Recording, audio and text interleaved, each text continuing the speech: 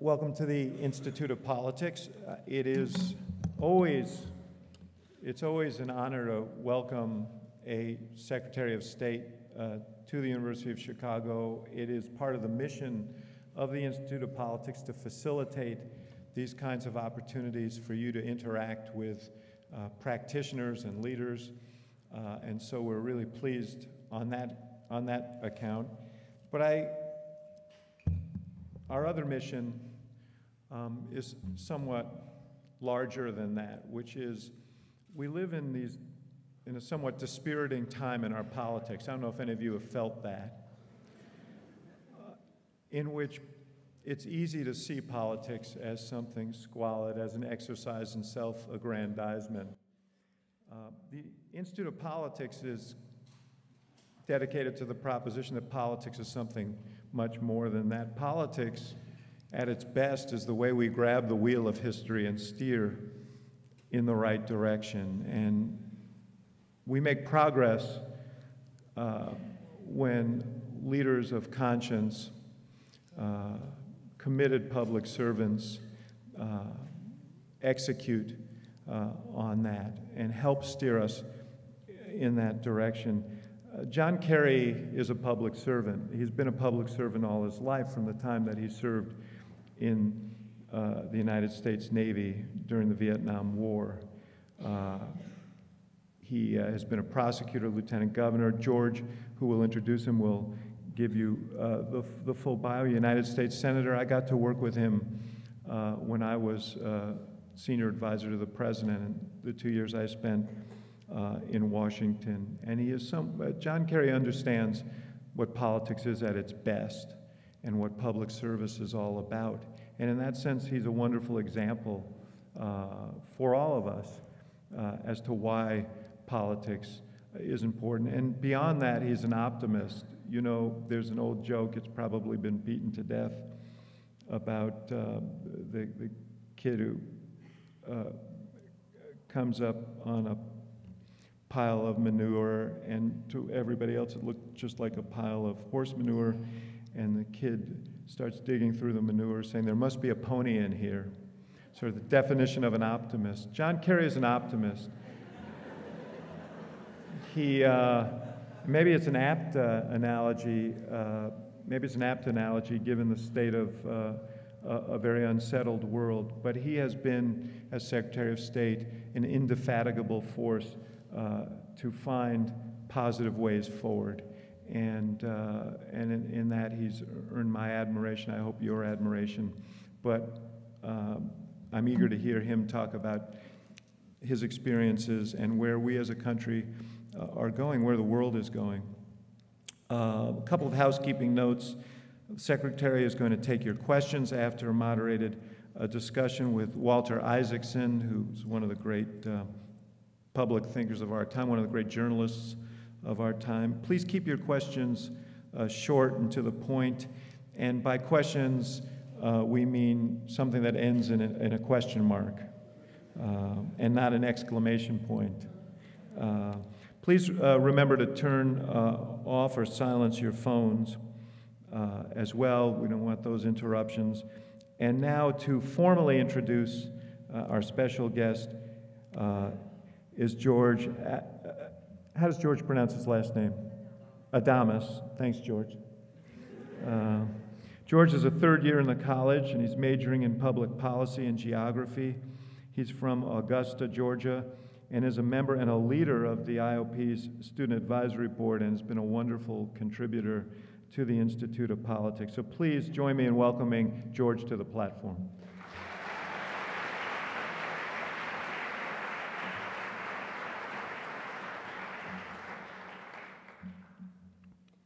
At times, it can be difficult to have sustained faith in government bureaucracy.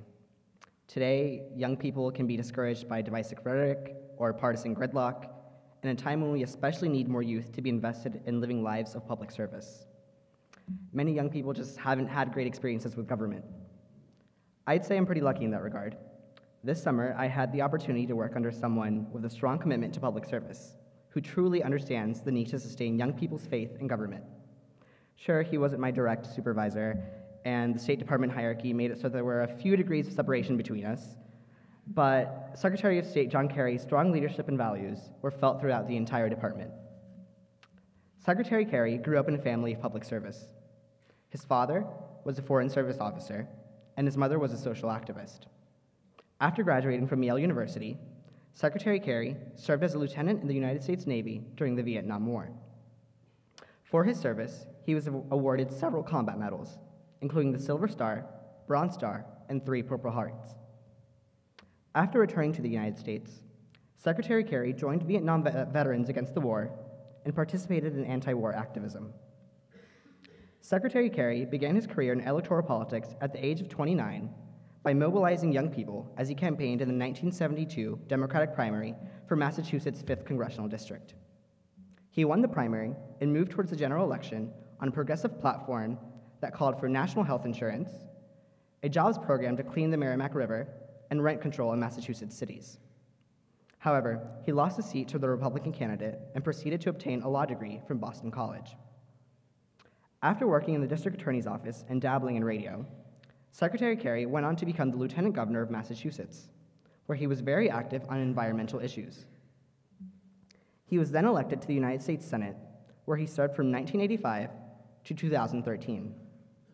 After running for president against incumbent George W. Bush in 2004, Secretary Kerry remained in the Senate, where he was active in both domestic and international issues, serving as the chairman of the Committee on Foreign Relations.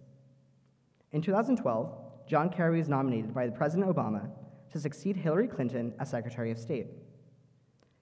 In his time leading the State Department, Secretary Kerry has placed emphasis on peace in the Middle East, cybersecurity, climate change, and educational diplomacy. He has traveled over 1.3 million miles to 90 countries across the globe. His tenure has been marked by historic milestones in U.S. relations to Cuba, in addressing climate change, and negotiating the Iran nuclear agreement. After entering at the State Department, my faith in government is not only sustained, but strengthened. Secretary Kerry leads by example, and that was evident in my colleagues and their faith in the work that they're doing. Throughout his career, Secretary Kerry has demonstrated his strong commitment to public service and his conviction in government efficacy. This commitment is one that we can all strive towards in hopes of making our world more just. Today's discussion will be moderated by Walter Isaacson. Mr. Isaacson has had an extensive career in journalism, working in publications such as the Sunday Times of London, Time magazine, where he served as the political correspondent and national editor. In 2001, he became the CEO and chairman of CNN, a position he held until 2003, where he stepped down to be the CEO of the Aspen Institute. Please join me in welcoming Walter Isaacson and Secretary of State John Kerry to the stage.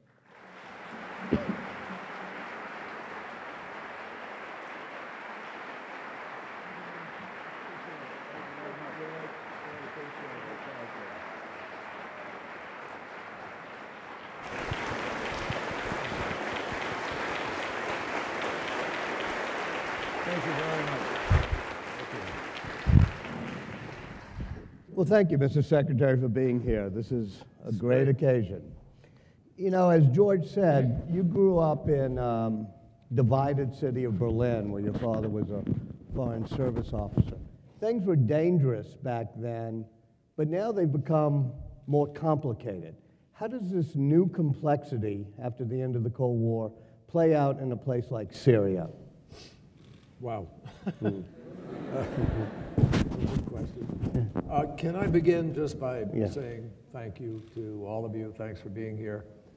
I want to thank David Axelrod for his tremendous contributions to our country by leaving journalism and lending his political genius to President Obama's efforts and to the last few years, and I'm delighted. You're all very lucky to have him at the Institute of Politics here. And David, thank you for everything you've done. And Walter, thank you for being here and for being part of this. And thank you guys. My deputy chief of staff is a University of Chicago graduate student alum. So I'm happy to be here. He told me I had to come.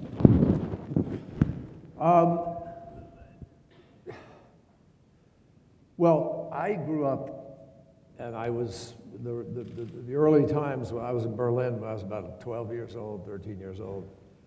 But I noticed very, very clearly the tensions of that time. I mean, there were Russian signs warning you not to come into the Russian sector. It was a divided city, French, British, US, Russian, which reflected the divisions after the war.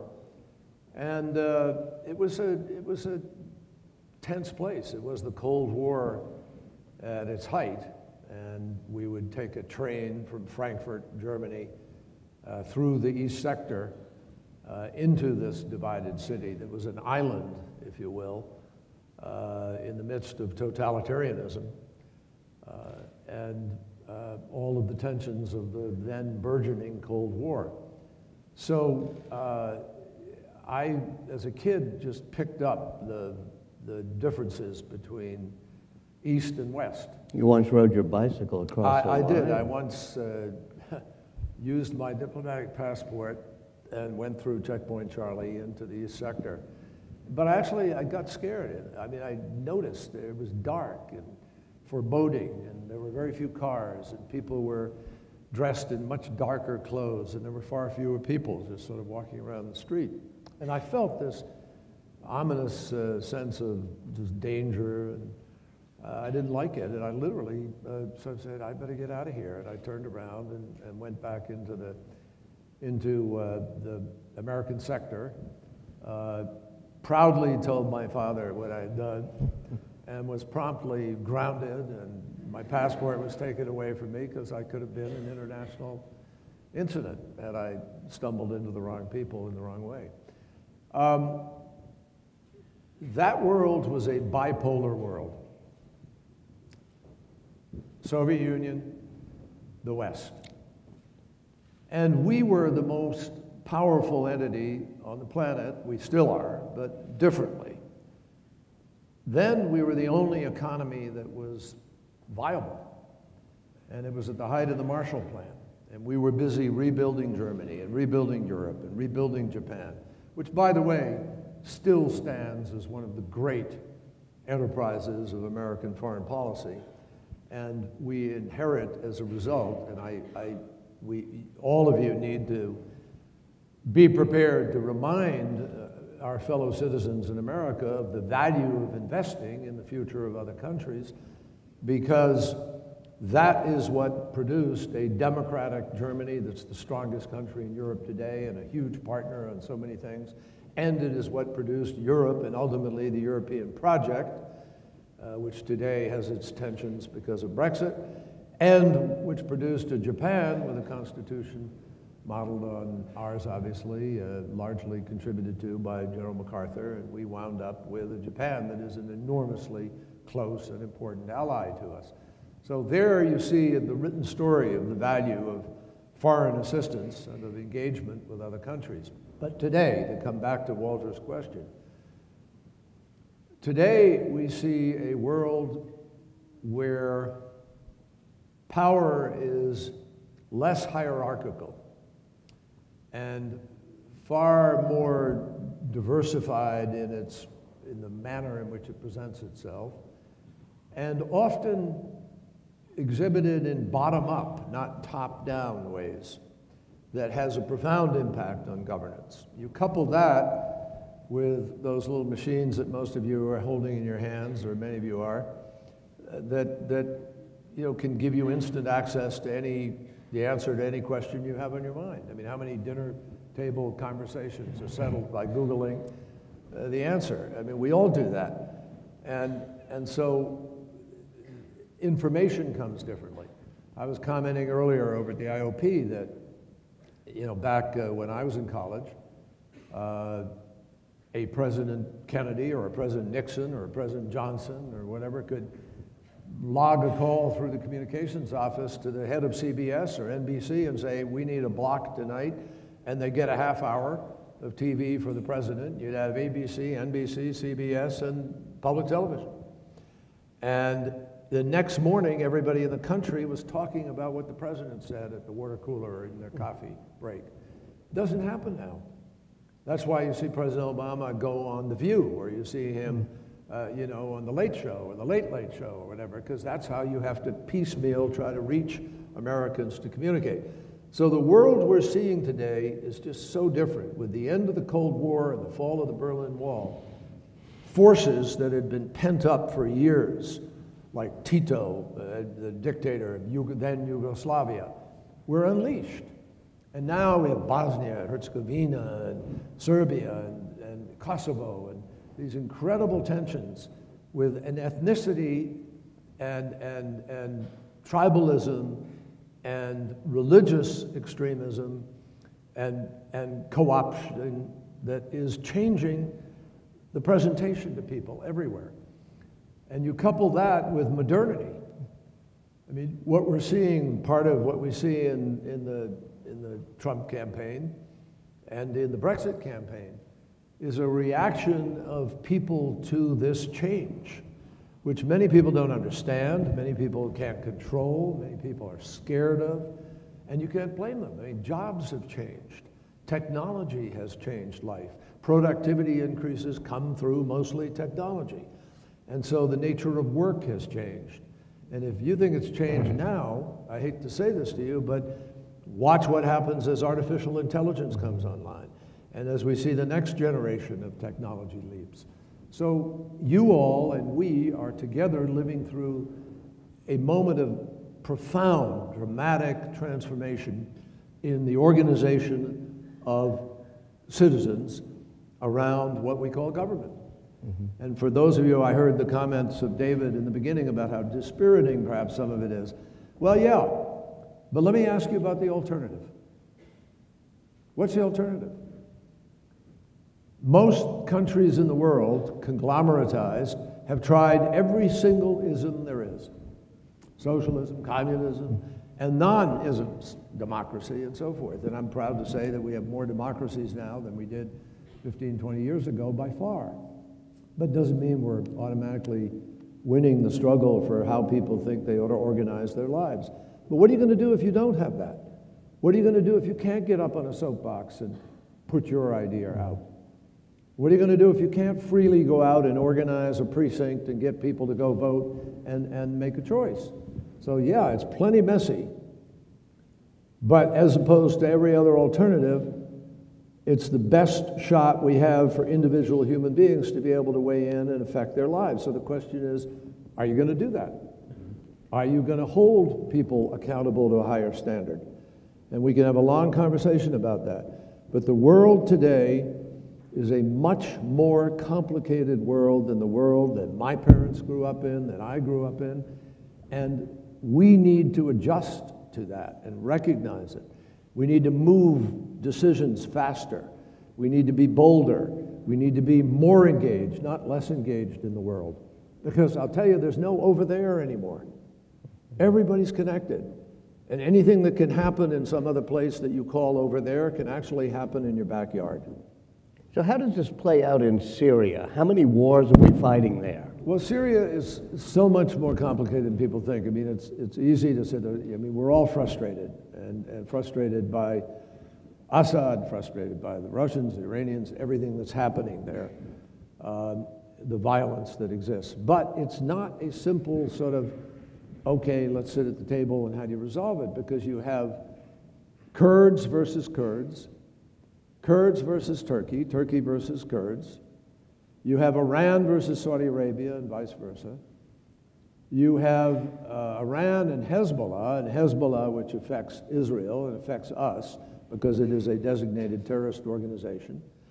Then you have Daesh, ISIL, with most people against ISIL, though the Russians and the Assad regime have not principally been going after Daesh and ISIL. They have principally been shoring up Assad and going after the legitimate moderate opposition, which is against Assad. So that's another reflection of the complication. Then you have the aspirations of Turkey, the aspirations of Qatar, juxtaposed to the aspirations of some other Gulf state countries or members of the Gulf Coalition. And then, of course, you have Sunni and Shia. And the complications of Assad, an Alawite minority, having ruled in a fairly ruthless way over the years against a 65% Sunni majority of the country, some of whom have affiliated themselves with Assad, so there's not a unified Sunni presence. And then, of course, you have the Sunni countries that are supporting an opposition, Qatar, Turkey, and Saudi Arabia, principally, all of which makes this gigantically complicated. But if you're going to sort it out, it would seem you would need not only diplomacy, but diplomacy backed by the threat of force.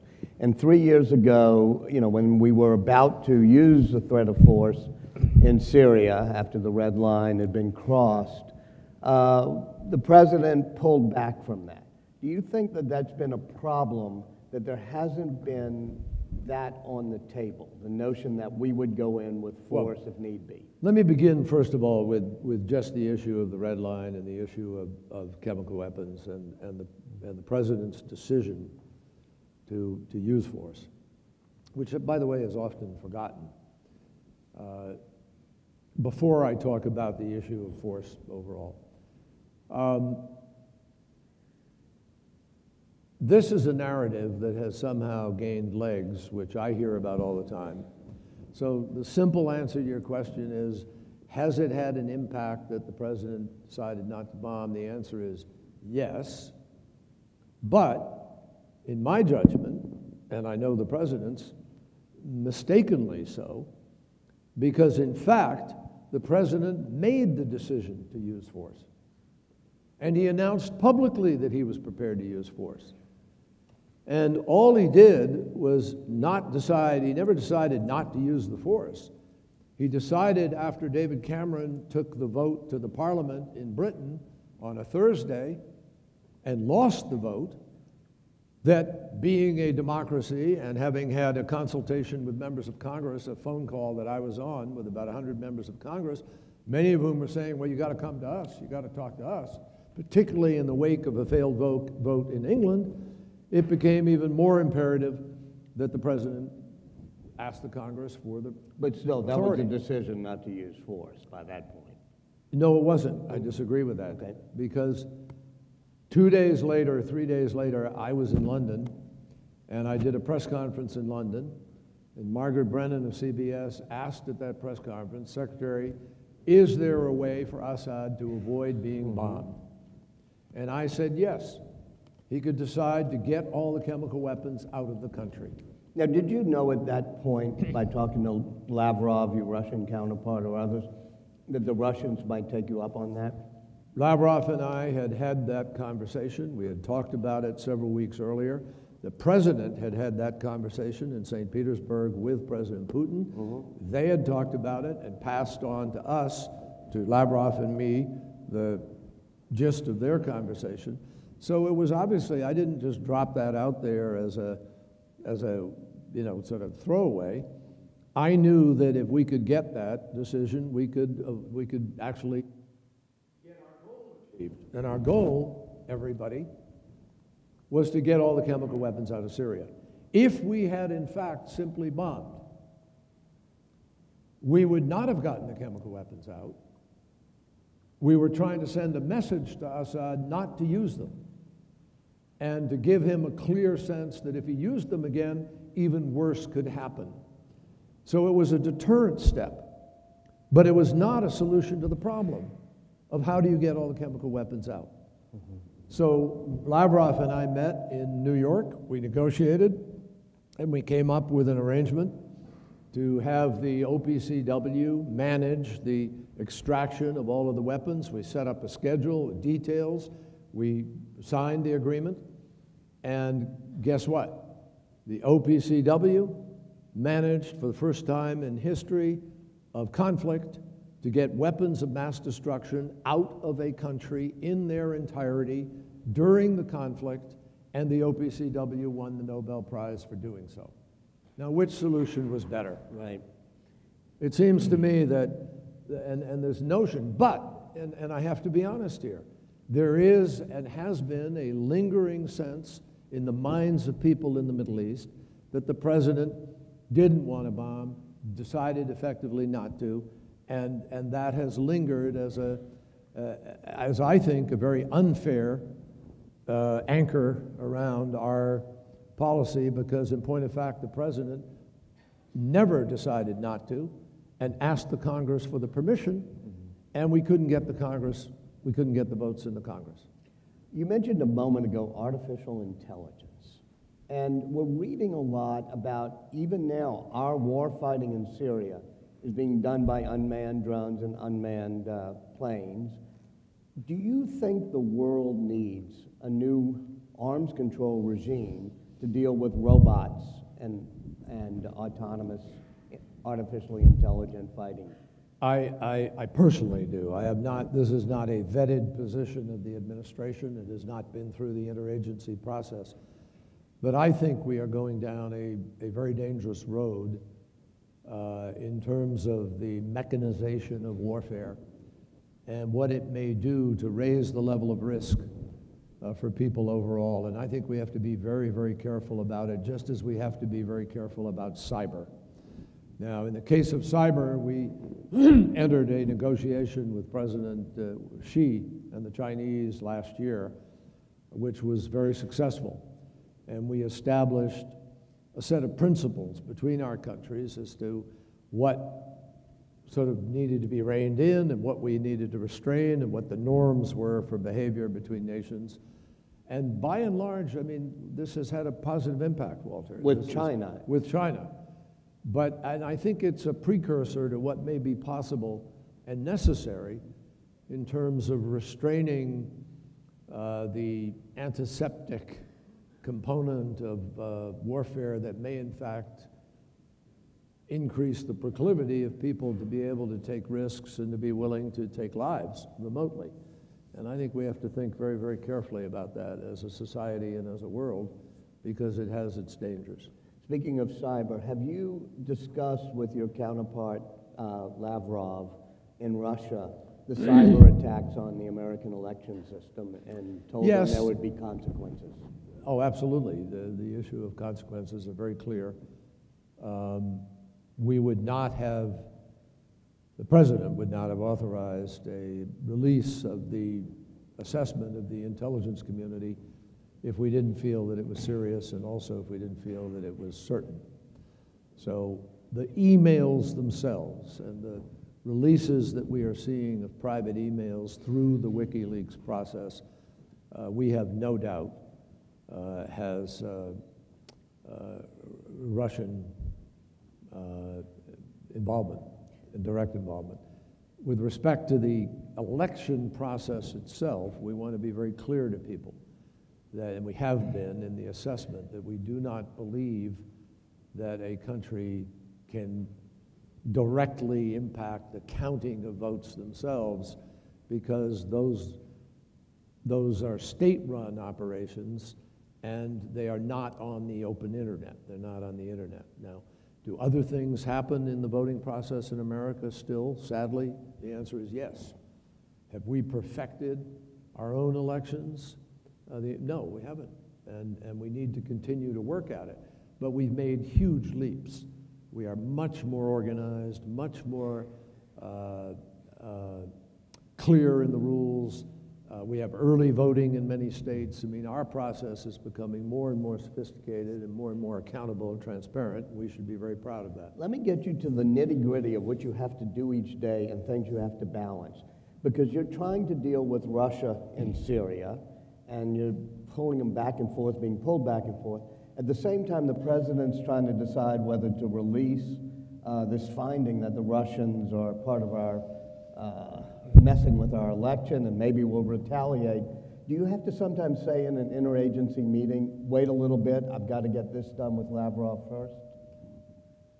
On some options that we may be making choices about, the answer is yes. Timing is sometimes very important. I mean, these are relationships, after all. They may be relationships between nations, but nation states respond like all human beings because they are run by human beings. And so if you slap a leader publicly in some very denigrating way, you can anticipate that you're probably not going to get something done in the next week or two that you were hoping to get done.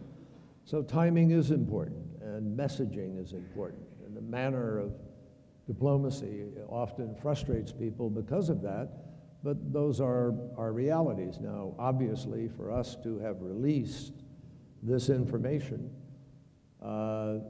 it went through a very serious vetting process, and the interagencies all weighed in, and everybody understood that messing with our democracy, getting to the core of our process, is a red line that we were not going to suggest you can't, there's some diplomatic nicety that supplants that.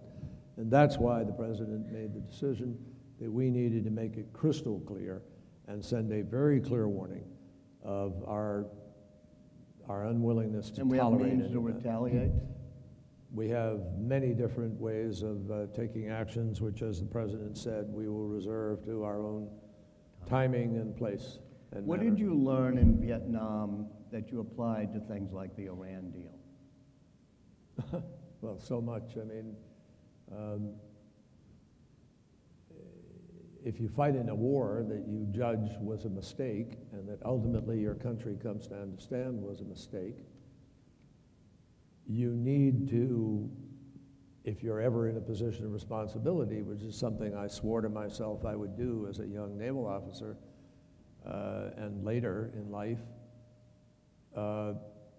make sure that you're not guilty of doing the same things or falling into old patterns of thinking that put another generation in harm's way inappropriately. And obviously, there are instances where that debate has been hot and heavy in our country since then. But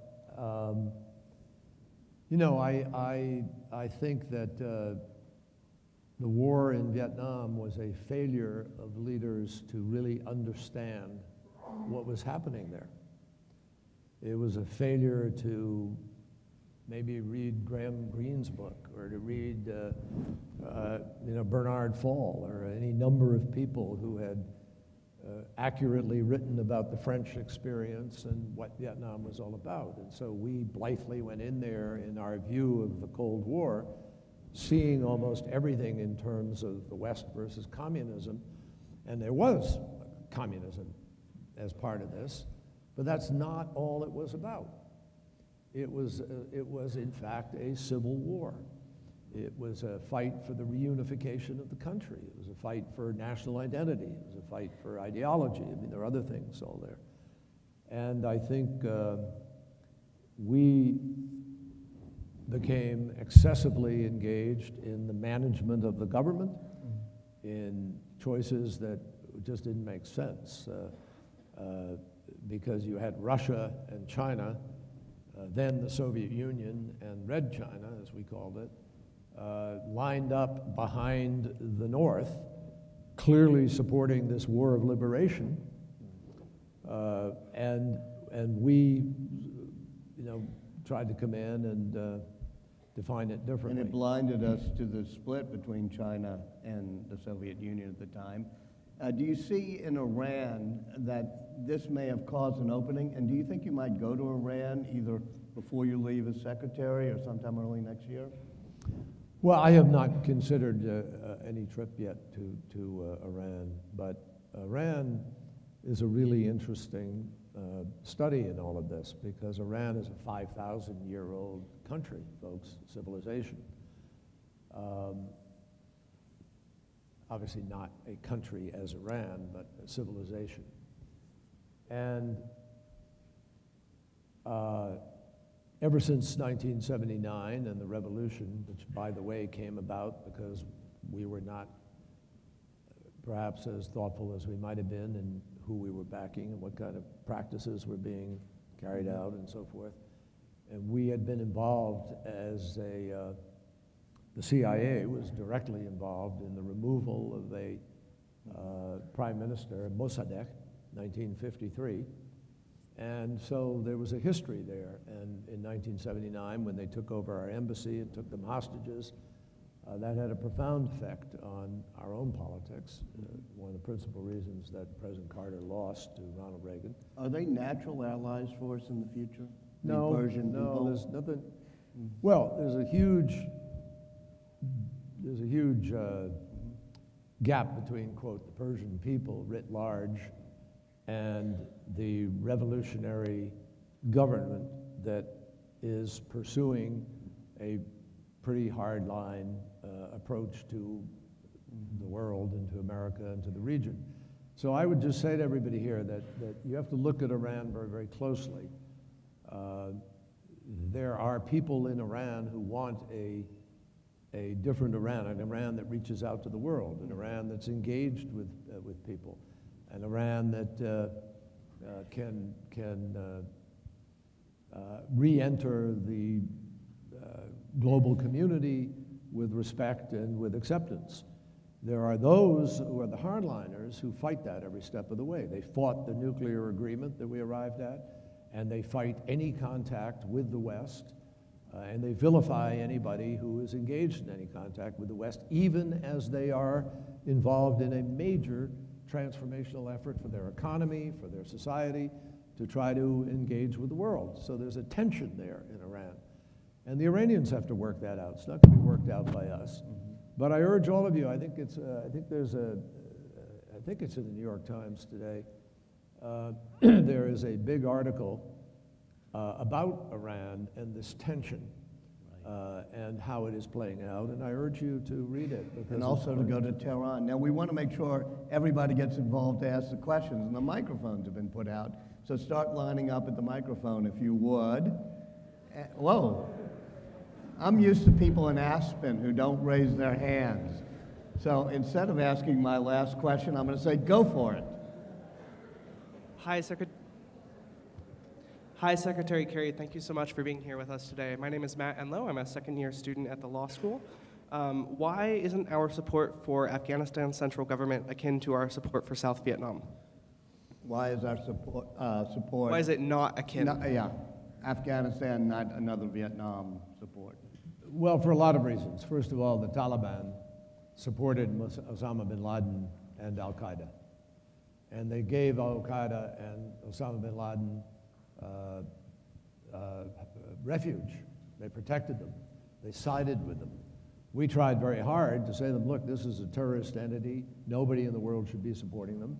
But Mullah Omar and the Taliban made the decision to be supportive of them, and at that point, they became a problem for us.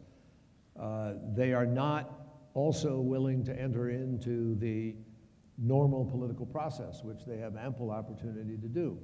And we've reached out to them in any number of ways in the last years to try to engage in a legitimate negotiation for a legitimate outcome that represents aspirations of all of the entities within Afghanistan.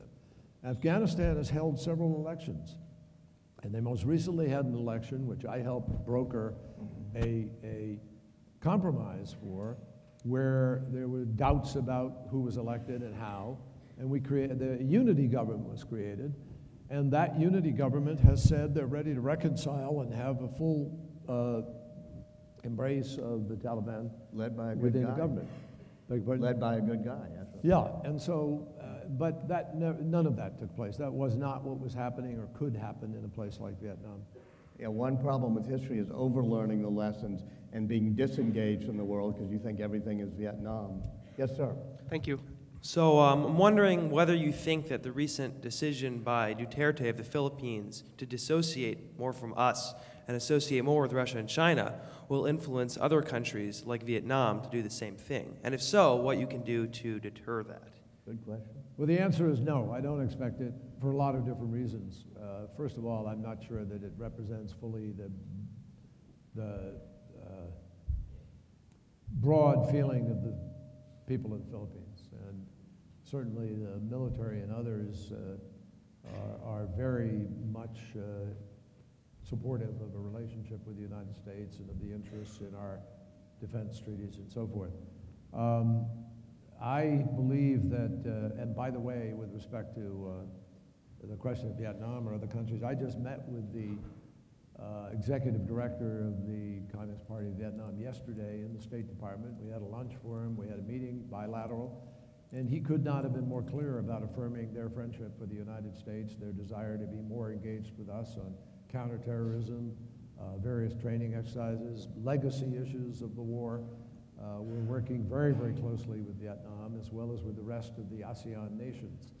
So I think that we'll work through this moment. I don't think, I talked to the foreign minister of the Philippines just the other day. We had a very cordial but firm conversation about the challenges that this presents in terms of where the Philippines may be going. And he made it quite clear that they are anxious to work through this and believe we will. So I don't see this as a lasting breach or some permanent separation in any way whatsoever. Secretary Kerry, Mr. Isaacson, thank you so much. David Blair of The Telegraph in May of 2016 spoke about how Assad was using sarin against ISIL targets. And I can't quite hear you. You've got to try to find a way to... David Blair of Telegraph reported how Assad was using sarin nerve agent against ISIL targets, and Time magazine in September talked about the use of chlorine gas in rebel territories. My question to you, Secretary Kerry, does this undermine the integrity of the deal that we reached with Syria, and how should the next president respond to future use Syria still using of chemical weapons? Yeah, no, it's a really good question. It's a very good question. The answer is no, it doesn't undermine the integrity of the deal we reached, because the deal we reached required all declared chemicals that were under the Chemical Weapons Convention to be removed. Chlorine by itself is not on that list. It doesn't fit under the Chemical Weapons Convention until it is mixed with precursor chemicals of another kind, which then make it a toxic substance. So it is not in and of itself required to be removed, which is why it wasn't, but now that the Assad regime has mixed it with these other chemicals and has it, yes, it clearly puts it under. And the OPCW, in fact, has a joint investigation mechanism, which we set up with Russia, which I called to Foreign Minister Lavrov's attention the other day, that we both agreed was the appropriate mechanism for resolving these differences, and they had said Assad has used it, and they cited 2 particular occasions. We believe it's happened on many more than the 2 occasions. But, in fairness, we also believe that ISIL has used it on a couple of occasions, much less than Assad, but it hasn't been proven yet, but we believe it, and there needs to be an investigation of that too. And under any circumstances, it needs to be removed now because of the way in which it is being used. Thank you so much. Secretary Kerry, thank you for coming to speak with us. And my question for you is that currently the U.S. and Iran have a common interest in fighting the Islamic State, but as there are many tensions between our countries, it's kind of unclear what that relationship is. So can you please clarify the working relationship between the U.S. and Iran in the fight against ISIL? We do not have, I think you've defined it. We do not have a formal relationship. We are not coordinating, but yes, we have a common interest. And they're pursuing their interests without coordination, without engagement with us, and we are pursuing ours. Now, we would love to see Iran be constructive in helping to resolve the major issue of a political settlement in Syria. And Iran is at the table with us, with Russia, in the International Syria Support Group in an effort to bring all of the stakeholders to the table, for the simple theory that, you've got to be realistic about this. You can't resolve this without the parties being engaged. We sometimes get criticized. Why are you sitting down with the Russians? Or why are you talking to them? Well, we're sitting down with them because they're there, because they're flying bombing missions, because they are supporting Assad, because they made the difference for Assad at a point that he was very weak. And if you don't talk to them, you don't have a prayer of advancing a ceasefire or of settling the war. So this is life, folks, and particularly in diplomacy. Richard Nixon went to then Red China, and there was consternation in the minds of conservatives in various parts of America for his doing that. And Kissinger was somewhat vilified for proposing it, so forth. But they did it, And look, it opened up a communication and a channel which we're still working on, but with one of the most powerful countries on the planet, because it has the second largest economy and it also has a major nuclear arsenal and huge, obviously, military and other kinds of interests in the world. So you got to deal with them. Ronald Reagan sat down with Gorbachev, negotiated a major arms control agreement, improbable as people thought it would be. So, you know, you've heard the expression, you know, maybe a Democrat administration or a Republican administration get something done depending on the particular issue, because it's like Nixon going to China. You know, surprises people because of its pragmatic, Machiavellian-esque, you know, practical approach. And sometimes it takes people on a certain side of an issue to be the people to go do that to make the difference. And that's why we're engaged the way we are. Hi, Secretary Kerry. I just have a question on Iraq. One of the big criticisms of President Obama and the administration is that leaving Iraq left like a vacuum that has allowed ISIS to take control of certain parts of the Middle East.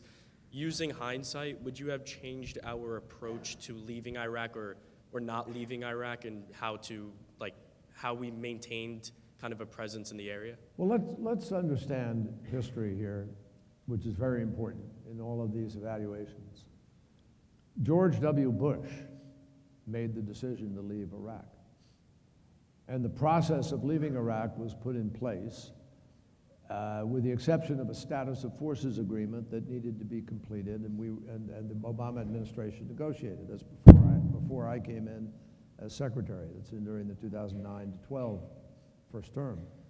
And during that time, the Iraqis refused to allow our soldiers to have the protections that we normally negotiate in every status of forces agreement, so that our forces are not subject to imprisonment or false accusation or lawsuit or whatever in another country. They didn't get there. Now, even let's assume they'd gotten there and some troops had been left. None of them, under the George Bush agreement and under the prior agreement, were going to be combat troops. None of them. So no combat forces would have been there. Now, could they have provided some training, and would there have been some ongoing training? Yes, but there was a fundamental problem, a structural problem in Iraq. And that was Prime Minister Maliki, who played the Shia card to such a fare-thee-well that the army had basically become his personal military and sectarian. And when ISIL began to march or, swamp through Mosul, none of that Shia army, that was the national army of Iraq, stood their ground and fought for Sunni Mosul. On a sectarian basis, they decided they're not worth it, we're getting out of here and saving our skins. And the army basically folded. And I believe it folded primarily because it had been weakened over a period of time by the lack of adequate training and accountability through the process that the Maliki government put in place. And one of the reasons why we did not support Maliki for continuing as prime minister when the change took place and Prime Minister Abadi came in as a result, because of the utter failure of that government to deliver in so many different ways. That's really what happened in Iraq, not the failure of American forces to be there who wouldn't have been combat forces in the first place. Yes, sir. Secretary Kerry, so we all know that the JCPOA kind of, the Iran deal kind of limited the ways in which the United States can truly, I guess, punish and push Iran towards moving away from state-sponsored terror. What mechanisms are left over the next decade to try to pressure them to stop funding terrorism, and where do you see the state of Iran when the Iran deal, when a lot of the provisions expire in a few decades or in a decade? Well, they're good questions, but let me just be very, very clear to you. We, in the Iran negotiation, made it crystal clear to the Iranians that the problem we're trying to solve is not in that specific negotiation was not the arms that they shipped somewhere or the support for Hezbollah or the other things. If so, we'd still be there. We'd be at that table today arguing. We thought that the principal threat to the region was the fact that Iran was 2 months away from being able to make bombs, that they had enough fissionable material to be able to make up to 12 bombs. And so for Israel and for the rest of the region, we thought the urgency is to get that program out of the way, because all the other issues would be greatly affected in any negotiation by whether or not they had a nuclear weapon. So if you didn't get rid of the nuclear weapon, you were going to have a very different negotiation about Hezbollah, about Israel, about terrorism than you do now. And it's to Iran's credit, by the way. They don't get credit for it, but I'm going to say here that it's to their credit that the Supreme Leader made the decision that they didn't want a nuclear weapon, they weren't going to have a nuclear weapon, and that they were ready to negotiate an arrangement where we could prove they were on a peaceful track. Is Now not owning a nuclear weapon peaceful? Beg your pardon? Is the mere lack of a nuclear weapon No, a sign of not at all. being peaceful? And that's why I'm coming, let me finish the answer. Sorry. The arms embargo stayed in place. We didn't get rid of that. In fact, we specifically fought over how long it was going to stay in place, because under the previous arrangement, it was going to evaporate. We actually kept it in place for 8 years during the course of this agreement. We also kept in place the sanctions of the United States against Iran for sponsorship of terrorism. And we also kept in place the sanctions for human rights. So we didn't take away anything that we had in place with respect to those other things. And in fact, since the agreement, because they fired missiles, we've put additional sanctions in place. So we haven't moved one iota towards a lessening of what we care about with respect to the overall security of the region. And let me come to the long term here. So Iran has to now live by a limitation of 3.67% enrichment for 15 years. They have to live by a stockpile, can't be more than 300 kilograms of enriched material for 15 years. They have to have television and visibility on their production of their centrifuges for 20 years, and they have to have every trace of their uranium that they produce in their country is tracked and recorded from cradle to grave for 25 years.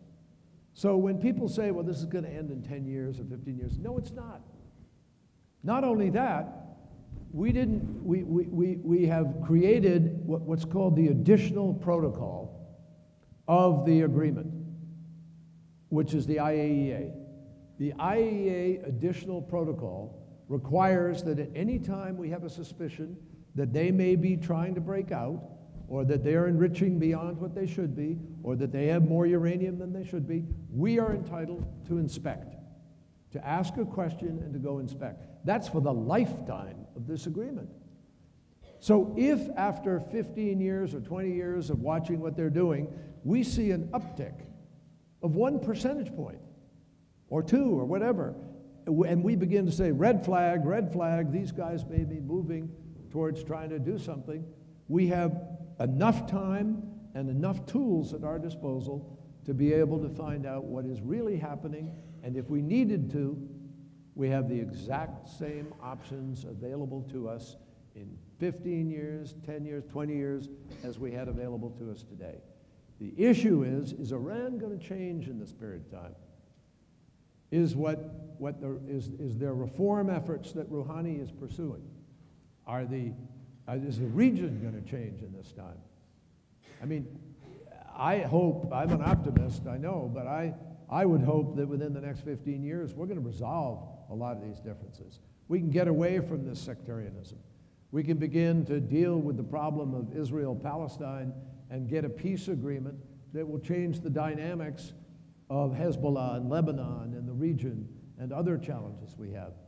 So you got to believe in the possibility of changing things, and I believe we have a sufficient hedge against the notion that it won't change, that Israel is protected, we are protected, the region is protected, and that's why I think it's a good agreement. Yes, ma'am.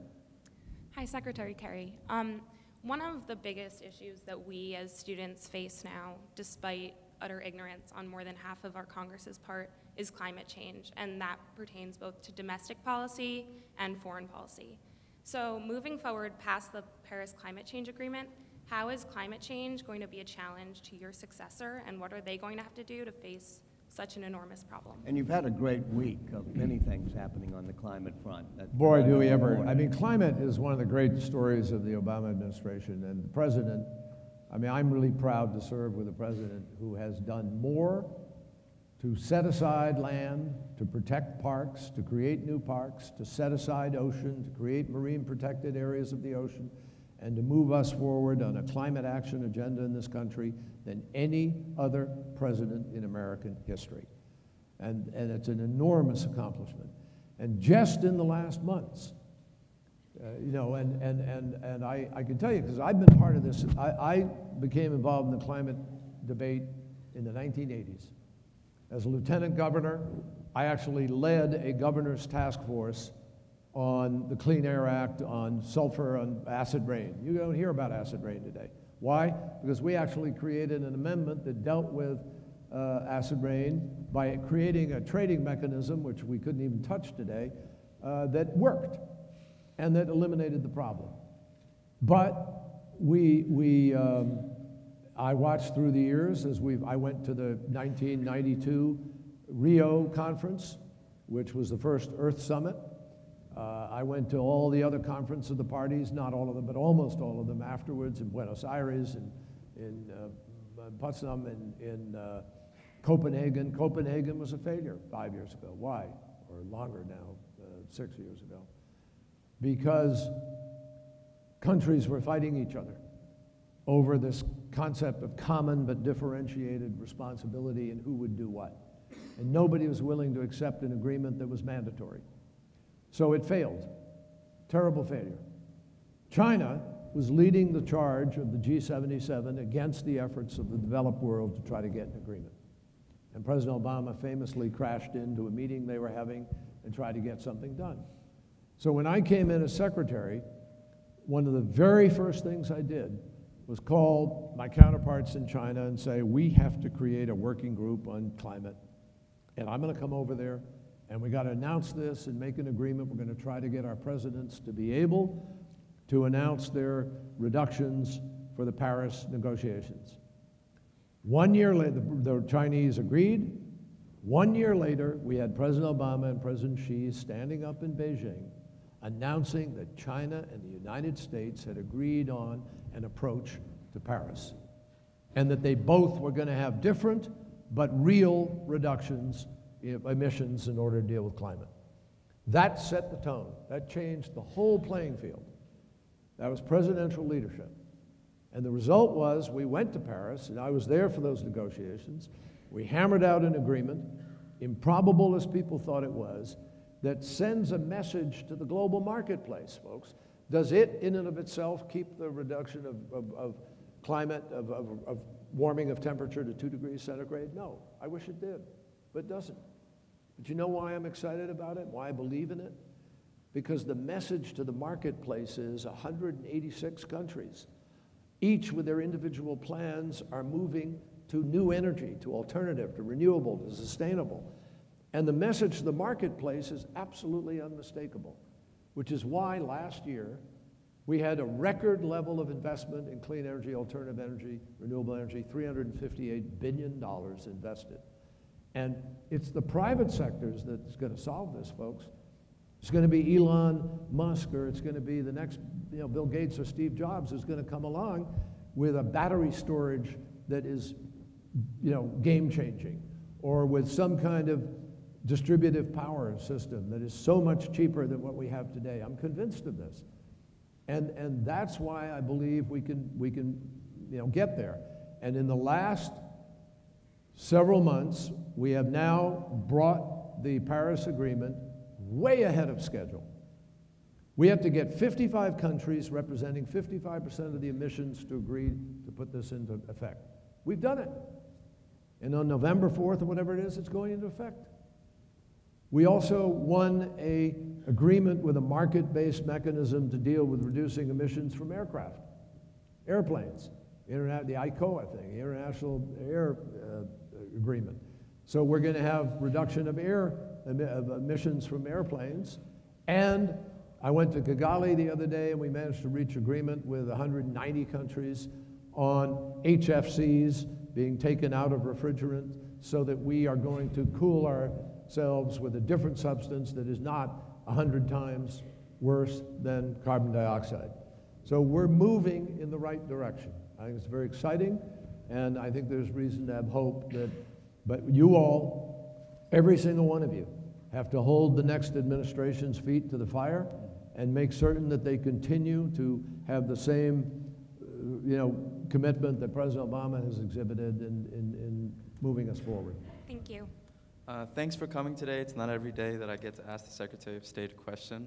I was just wondering about, so I read an article by Jeffrey Goldberg on the cover of The Atlantic, and one of the things the article talks about is one of the things President Obama is most proud of is ignoring your repeated pleas for force in Syria. And that kind of represents a larger narrative about kind of restraint in using military force in the American story with regard to the Obama administration. I wanted to ask, given the two presidential candidates we have now, whether you think that kind of idea will stick, whether we as a country will continue to move towards more and more restraint, or will go back to kind of seeing ourselves as the world's policemen.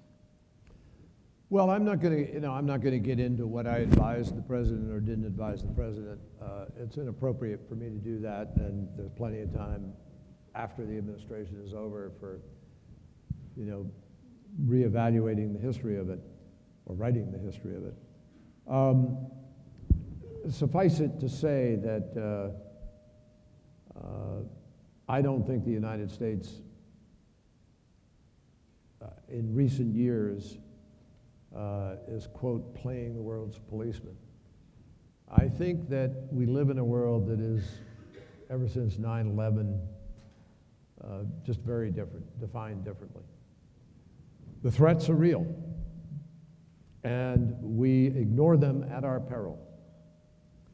We weren't exactly at war with Al-Qaeda the day of September 11th, 2001, when they drove those airplanes into our buildings and changed the life in America for in the ways they did. It happened because we were seen as the enemy for a lot of different reasons. And that's that clash, partly of modernity I talk about. It's a lot of different ingredients. It's a hijacking of Islam to boot. But my point to you is that I think the United States has a very critical role of leadership to play in helping to make the world safer. And that's not being a policeman, but that is being engaged with countries to help them to develop themselves and to be able to deal with their own problems. Let me give you an example. There are 1.5 billion kids in the world who are 15 years old or less. And a large percentage of them are not going to go to school tomorrow, like you, or today, and probably not for 10 years, if at all. Now, you got to ask yourself, what happens if those kids are grabbed by the internet, by ISIL's site that is not stopped from proselytizing? What happens if they think being a lone wolf and walking into a movie theater in Chicago is a good idea and killing a bunch of people? Because it's happened. Not here, but it's happened. So is it being the world's policeman to say that we ought to adhere to the 2030 development goals of the United Nations, which suggests that we need to help people develop their healthcare system, their education system, to have governance that works, to have human rights that are respected? I don't think that's being the world's policeman. I think that's acting in our own national security interest. And I think it's also the right moral thing to do. So I just would be careful about the labels that you apply to some of the things we need to do in order to advance our interests and our values. Diplomacy is the advancing of your nation or your entity's values and interests. Sometimes the interests dominate, and sometimes the values dominate. And there's a mix on any given issue. But I would respectfully suggest to you that as you weigh that balance and think about things ahead, there may be times where the United States of America needs to use force. I'll give you an example. President Clinton ultimately decided to use force against Serbia and in Kosovo in order to be able to save lives when genocide was taking place, or near genocide. Now, I don't think that's, again, the world's policeman. I think that's living up to the high standards and values of our country. And I think it's necessary at times for us to do that if we're going to give meaning to the words after World War II and the Holocaust, never again, or if we're going to give meaning to the judgment of President Clinton after Rwanda, I made a mistake, we should have gone in and done something. And that's why I think we have to think about these things very, very hard. You, sir, have the privilege of the last question. All right, thank you so much. Secretary, thank you for being here. My name's Richard. I'm a second year in the college. Now, the question I have for you is this. Do you believe that Russia's invasion of Crimea and implementing of troops into the Ukraine is the response of their aggression and desire to expand their hegemonic power in the region, or a defensive response to the intervention of the United States, the EU, NATO, and other international bodies in the Ukraine, in Georgia, and other neighboring states? I think it's a mix, to be honest with you. I don't think it's one thing only. It's very complicated. Crimea and Russia is a complicated history, as you know. And President Putin's views of the motherland and of his responsibilities are complicated. There is certainly a measure of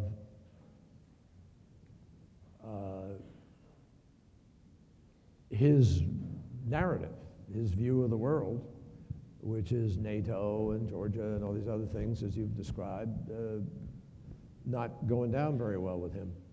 And so, but I would also separate Crimea from the Donbass. I think that those are also, they present different equities.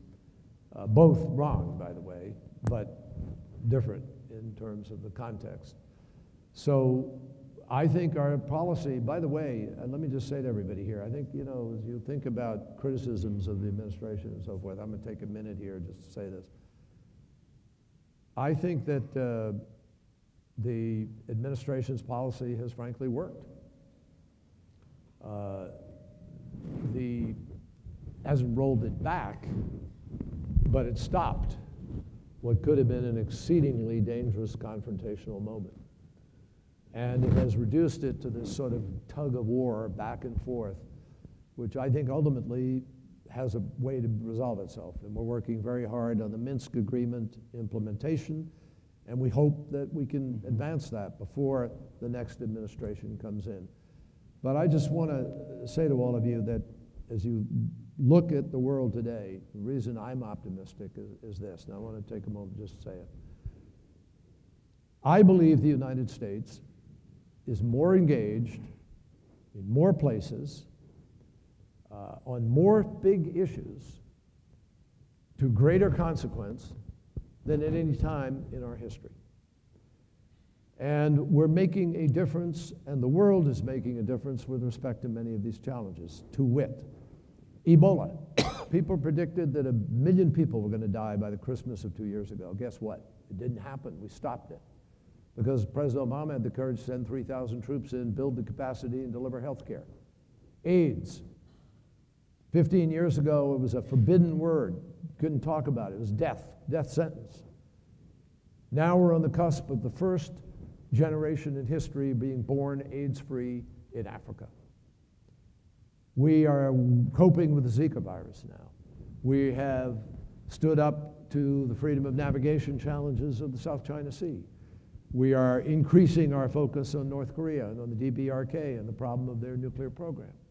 We've succeeded in getting the weapons out of Syria, the chemical weapons. We've been able to do the Iran deal. We've made huge progress in Nigeria against Boko Haram, huge progress in Somalia against al-Shabaab. We are working diligently right now. Our people are meeting to try to get a agreement on Yemen and an agreement on Libya. I will be meeting in London next Monday on the subject of Libya. We're constantly working these issues. Even as we have passed the TPP, which is 40% of global GDP, into one agreement where we're raising the standards, labor standards, environment standards. I could run a list. Afghanistan, where we brokered this unity government. I mean, you can run through a long list of places, folks, where our engagement is the reason things are happening. And I say this respectfully to other countries, but you know, I often say, you know, we're about American exceptionalism. We're not exceptional because we sit around and beat our chests and brag that we're exceptional. And it doesn't sit very well with other countries when we do that. We're exceptional when we do exceptional things, which is usually. And you can go back through, you know, the recent history of our planet. This country, our country, the United States of America, makes an extraordinary difference day to day in the lives of people in so many different places. And I'm proud of that, and you should be. We do that for 1 penny on the dollar of taxes that are paid. 1 penny for everything we do abroad, our embassies, everything we do to represent our country, all of our programs, education, children, women. More women going to school in Afghanistan than in 2001. There were no women going to school, no girls. And there are about 1 million something boys. Now they're up around 7.5, 8 million kids going to school, 40% of whom are girls. And that's been happening for over 10 years. Imagine what happens in that country after 10 years. A kid who was 10 years old is 20 today, and maybe going to college or something. So I just say to you that you ought to feel better about where we're heading. Technology is changing things. We're curing diseases. We're moving forward. What we need to do is not be less engaged. We need to be more engaged and help more countries move faster to embrace modernity, to be able to have their young citizens see opportunity in the future, not desolation. And I invite all of you here, come to the State Department, join USAID, be part of this effort in the future, because there are few things where you can work day to day with as much sense of reward and make as much difference for your country. And I hope you'll do that. I want to say that in 40 years of moderating things like this was the best set of questions I've ever heard, and it was the best dialogue with the Secretary of State since maybe Henry Kissinger mumbled to himself alone in the Hall of Mirrors in Versailles. David, congratulations.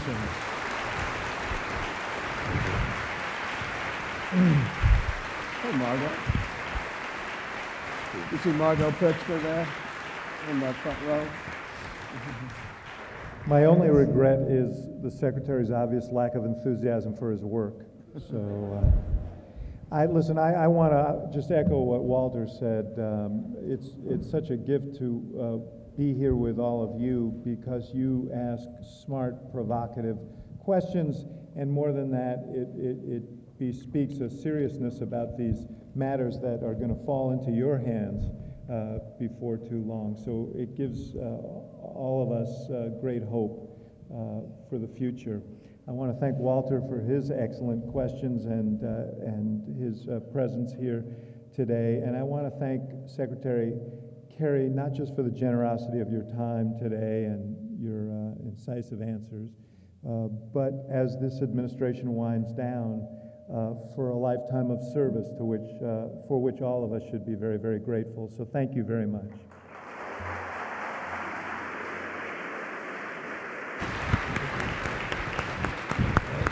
Thank you very much.